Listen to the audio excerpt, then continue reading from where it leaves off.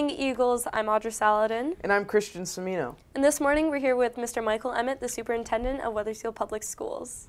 Good morning. Good morning. So this year we partnered with the Sandy Hook Promise and pledged to say something.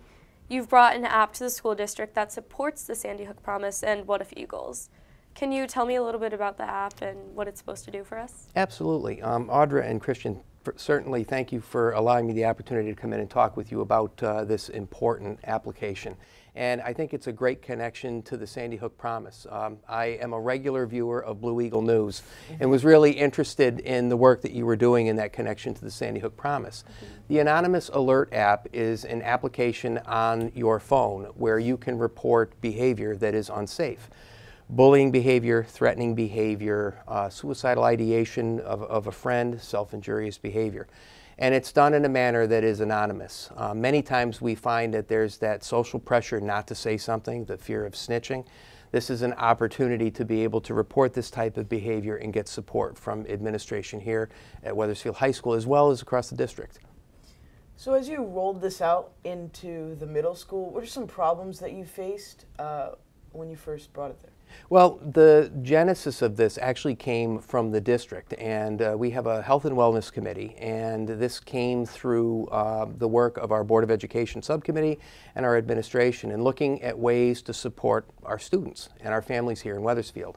And we've rolled it out first at Saladin Middle School, and students there have the opportunity to download the app and utilize the app.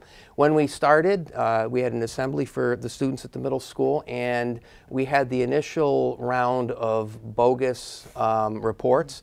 And the reality here is when a report is issued, it goes to the principal and assistant principal at the school.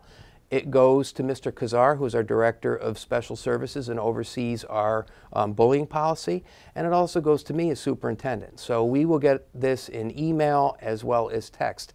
We take them seriously and we follow up on them. We had an initial run of bogus reports. What I ended up doing was sending out a school messenger email to our students at Saladin Middle School explaining the process and that this was serious, and we have seen a complete drop-off of that. The key piece for us is making sure that we're providing students an opportunity to report behavior that may cause harm to someone else so that we can follow up on it. So what do you do to follow up on it after you receive an alert? Well, what will happen here, because it's anonymous, I want to be clear. The idea here is not to try and figure out who is providing these reports. It is potentially to get more information. So we may respond back. We have the ability to respond back to the poster anonymously, and we will ask for other specific details.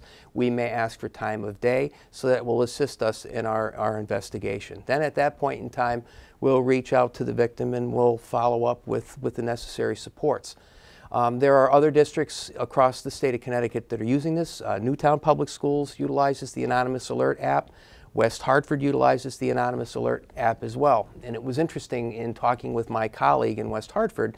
He talked about the fact that in West Hartford, they too saw an initial group of bogus calls, but then they ended up finding out that students with suicidal ideation, students that were in some distress, were being reported by their peers, and that way the guidance counseling office was able to provide support. So that's the type of thing that we're looking for here. It's an extra resource for students to be able to stay safe.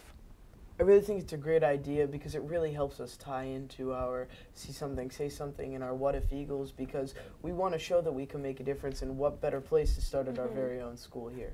Well, it's a great connection, and that's why when I saw the Blue Eagle piece on the Sandy Hook Promise, to see that it was such a great connection, it certainly made sense. That's why I had the opportunity to come and talk with you today. I thought it was so important. Again, I think the idea here is to be able to provide students with resources to seek out help. Obviously, you know, here at Wethersfield High School, we're very keen on safety and security. So in the issue of the potential of a threat, we need to know about that. We know we keep a secure facility.